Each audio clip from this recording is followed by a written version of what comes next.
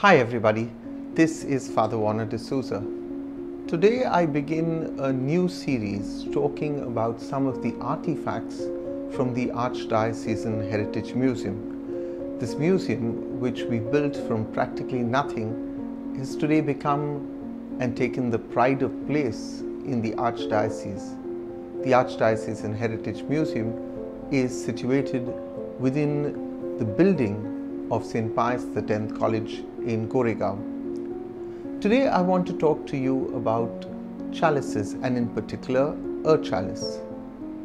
Etymologically taken from the Latin word calyx, a chalice represents a cup and it occupies the first place among the sacred vessels.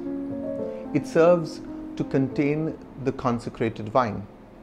The earliest specimen was the chalice of Chalice in the year 659 AD, preserved until the French Revolution.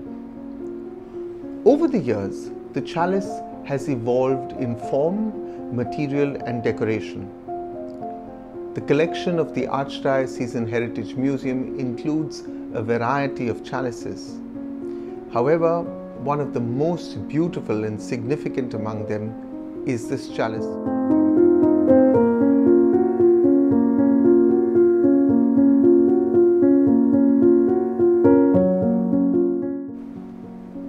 We take a closer look at this masterpiece, dating back to the mid-19th century. This chalice is about 32 centimeters long and has a diameter of 20 centimeters. It is fashioned in gilt metal. Shaped as an inverted bell, the cup is ornately embellished and gilded. You can see here a rope border surrounds the edge of the forecup.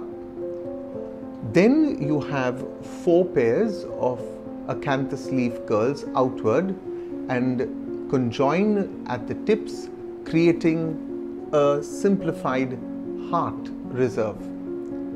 These are adorned, as you can see, with 4 cherubs.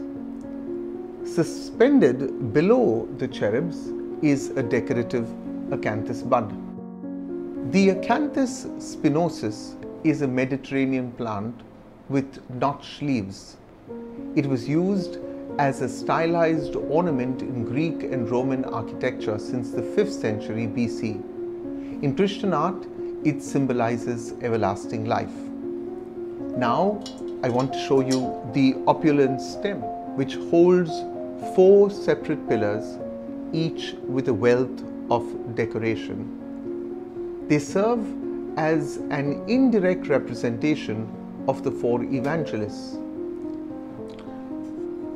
A protruding cushion knob separates the stem from the pyramidoid base. Cylindrical at the upper end, the base flares outwards into multi-lobed foot. The base of the chalice is patterned as an inverted lily. A sequence of shamrock motifs ornament the edge of the base like an upright fence. Encircling the base are reserves featuring the cross of the Order of Christ. These are alternated by high relief images of the Blessed Virgin Mary, of Jesus, and of Saint Joseph. Mr. J. Alfaro Porto, a French artist, fashioned this chalice as affirmed by the inscription on the reverse of its base. I do hope you enjoyed watching this video. Do share it with your friends as we share our faith with one another. God bless you.